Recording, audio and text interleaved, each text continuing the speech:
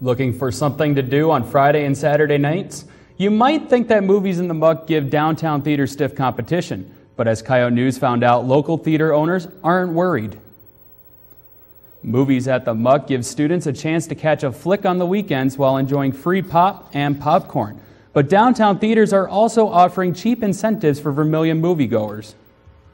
Tickets are $7 for adults, $6 for students and military, and $5 for kids. Tuesday deals, we have $5 for all tickets for admission, and then it's a free small popcorn or $2 off any other popcorn size or deal.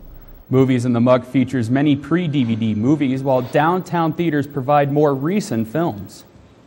We generally get the more popular movies that are projected to do well. For the bigger name movies, we generally have a midnight showing, and we try to throw out flyers and stuff to inform you guys, and we have a website too that you can check out.